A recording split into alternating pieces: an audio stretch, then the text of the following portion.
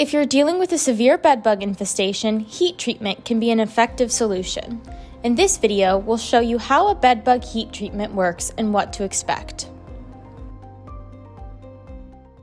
Heat treatment is a powerful tool against bedbugs. It's great for moderate to severe infestations where bedbugs have spread to multiple areas or when chemical treatments have failed. Today, we're using the heat assault system to exterminate bedbugs in the entire second floor of this building. We start by unloading the equipment and bringing heaters and fans into each room. The heaters are connected to the heat assault trailer, which pumps eco-friendly heat transfer fluid at 200 degrees Fahrenheit to each heater through industrial-grade hoses. The fans circulate hot air from the heaters throughout each room to ensure that the whole area is thoroughly heated. After we finish setting up, the system is switched on and it takes about 30 minutes for the heat transfer fluid to reach peak temperatures of 200 degrees. So how does that kill bedbugs? Research shows that heat effectively kills bedbugs at all life stages, including eggs.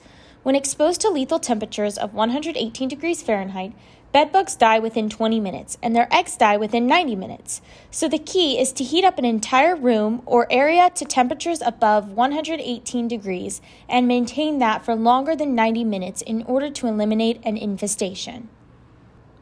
Our transfer fluid is now at 200 degrees, and it's being pumped through the hoses to supply the heaters and fans inside. Each room needs to be above 118 degrees, which is the lethal temperature for bedbugs.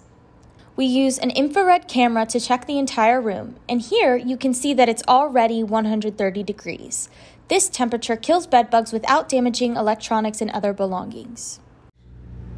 After 30 minutes, our technicians go inside again to check the temperature and rotate the fans. This ensures that the heat is circulating evenly and there aren't any cold spots. We do this every 30 minutes, and each room is heated for at least 2 hours.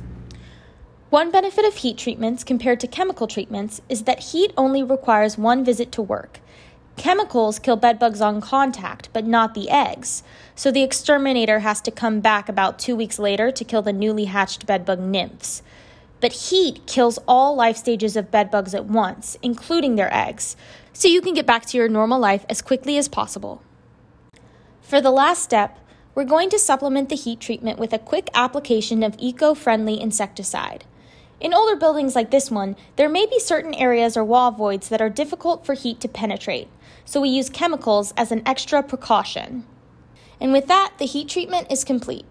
Thanks for watching, and if you liked this video, please leave us a thumbs up or subscribe to our channel for more videos about keeping your home free from bedbugs and other pests.